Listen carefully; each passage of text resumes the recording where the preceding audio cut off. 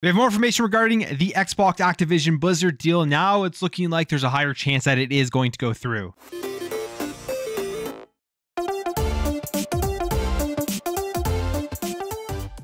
All right, guys, before we get into this, hit that subscribe button if you enjoy this video and you like daily video game content. So it seems like almost every day now there is more information about the Activision Blizzard deal, but pretty much all speculation. There has been really nothing concrete that we have seen recently besides the actual documents that were presented from PlayStation and from Microsoft and Xbox onto why this deal should be blocked or why this deal should go through. But everything we've seen after that has pretty much just been speculators talking about the FTC and whether they are going to vote this deal to pass or whether they're going to vote this deal to be blocked. And recently, the most recent thing that we have heard so far is that there's apparently a rift at the FTC where there could be a split vote, which would mean that Lina Khan, the head of the FTC, won't want that to happen, which would make the actual deal be passed to show that there's unity and strength among the FTC. Now, specifically a couple of days ago, this was from the New York Post, this article that came out and said a rift at the FTC stirs hopes for Microsoft's $69 billion Activision merger. Sources. Now, this goes kind of against what we saw, I think it was last week from Politico, where they were saying that there's a chance it's going to be blocked, which is why I say all of this stuff is just complete speculation. We don't know who actually knows and who actually has that information as to whether this is going to happen or this isn't going to happen. But they say this down here. Some of the Democrats might be more comfortable with a settlement that specifically has to do with concessions and whether this deal, if it does go through, what is Xbox going to have to do to make everybody happy? Continues here to say, while the identity of the dissenting Democrat couldn't immediately be confirmed, DC sources following the situation pointed to Slaughter, who has been acting FTC chair until last year when President Joe Biden installed 33-year-old Khan at the helm of the powerful regulatory agency. And they're referring to the fact that it seems like as of this moment, there is a rift in the voting. There is a dissenting politician who just, I guess, doesn't want this deal to happen and would leave the vote at a 2-1 in terms of this deal going through. And then it would be up to Lina Khan in order to vote whether it's going to be blocked or it's not going to be blocked. And as the head of the FTC, if you're voting to bring this to a 2-2 tie, it kind of makes you look sort of weak. It says a Democratic defection will leave Khan with a 2-2 tie in any vote to clamp down on the merger, a result that would not only effectively okay the deal, but also throw Khan's authority over the agency into question. That, accordingly, is a vote that Khan isn't likely to risk, according to DC insiders. Lina would probably not put things in a position for that to take place, so instead of having that vote, she would make the motion to approve the settlement. The way out is to say we got a great deal and we only got it because we've been badasses. So I mean, take that for what you will in terms of where this thing is going. I mean, this is just ridiculous stuff. Again, it sounds like it's literally just coming down to politics. It's not even looking at the facts of what this deal is and what it does for gamers and what it does for the video game industry.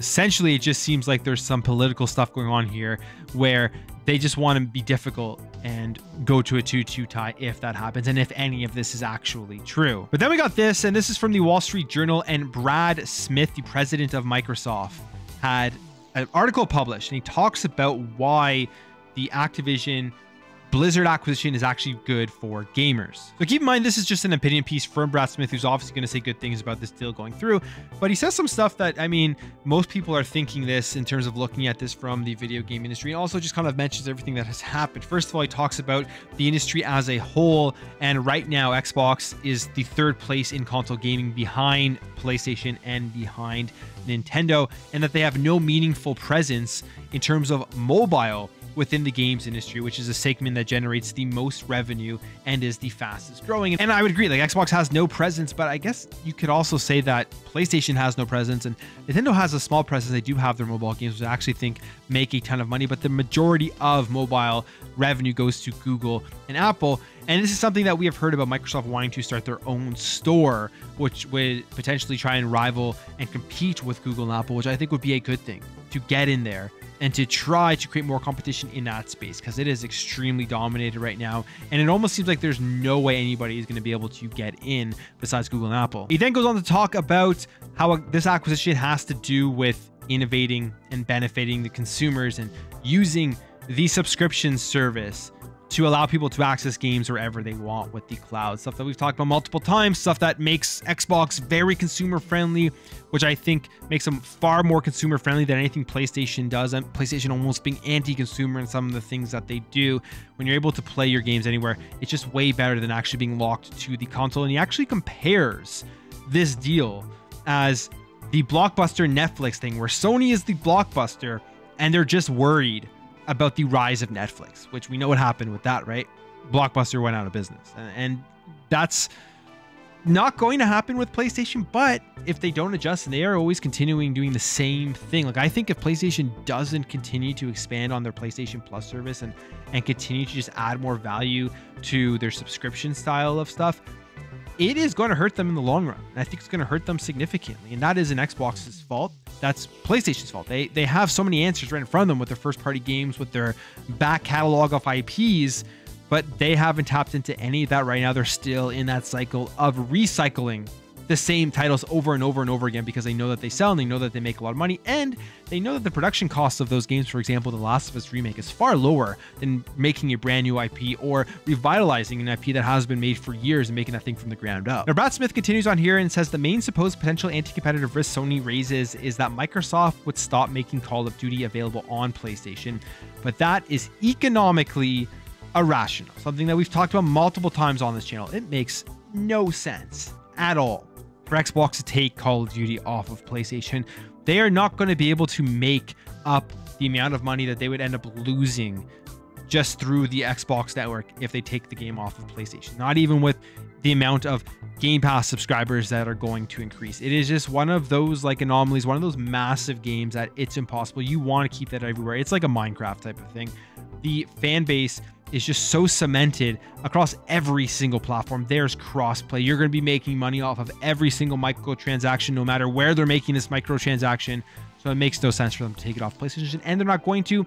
And with that, they confirm here that they did offer that 10-year contract to make each new Call of Duty release available on PlayStation the same day that it comes to Xbox. Now, they don't mention Game Pass, and I'm assuming this deal, if it does go through, means that Call of Duty is going to be available day and date, both PlayStation and Xbox, but it's also going to be available day and date on Xbox Game Pass. And then he goes on here to say we're open to providing the same commitment to other platforms and making it legally enforceable by regulators in the US, the UK, and the European Union. I'm not sure what other platforms he would be talking about other than Nintendo, because it's pretty much everywhere else. It's on mobile, it's on PC, it's on PlayStation, it's on Xbox. Added to the cloud, I guess, which would be Xbox Game Pass, and then Nintendo. But it's already been on Nintendo previously. The last one was Call of Duty Ghosts on the Nintendo Wii U, so I wouldn't be surprised if it did actually come back to the Nintendo platform, especially if Nintendo releases a Nintendo Switch 2 that's more powerful, that would actually allow you to have a great experience with the AAA version of Call of Duty. And then finally, he talks about the unionization stuff and the Communication Workers of America. If you've been following that at all, basically what has happened here is the Communication Workers of America support this deal because Xbox and Microsoft agreed on certain things, such as being neutral when it comes to the formation of unions at the studios at Activision, and when they come over to Xbox, if the deal goes through, that they'll support those unions and they will honor them, and then any unions that want to be formed after the deal goes through. And Microsoft is proving that they are true to their word, at least for now, when it comes to unionization, as workers at ZeniMax Media, the QA workers, are now looking to form a union, and Microsoft and Xbox have been neutral on the discussions for this. It says here, a group of more than 300 employees at ZeniMax Media, a Maryland-based video game maker owned by Microsoft, has begun voting on whether to form the company's only union in the United States. The vote among quality assurance employees at ZeniMax, which includes prominent studios like Bethesda Game Studios, is taking place under an informal agreement in which Microsoft is staying neutral. Workers can sign a union authorization card, as some began doing last month, or weigh in anonymously for or against unionization on an electronic platform that opened on Friday. So they're staying true to their word. There are going to be more unions formed at Xbox Game Studios from the Bethesda side of things and from the Activision side of things. And from what Xbox is saying, they will honor that type of stuff. And that's going to be huge, I think, once they review these files and come to the decision as to whether this deal is going to pass or not from the FTC and from the CMA and the European Union. So just some recent revelations I wanted to update you guys on in terms of the Activision Blizzard deal and Xbox. And again, it just seems so speculative. Nobody actually knows. Everyone says sources, everyone says this, but one week you have one article, one publishment or whatever, Politico saying one thing, then the next week you have New York Post saying something else. What is there to believe? We won't know, but it seems like things are going to be moving forward. And you know what? We will know sooner rather than later. We're getting to the end of the year. There's still tons of games to play.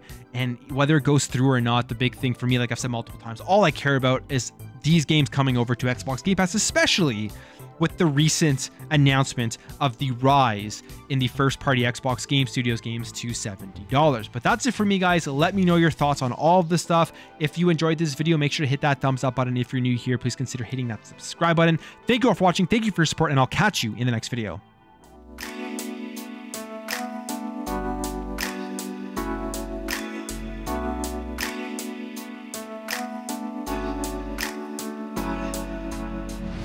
Bye.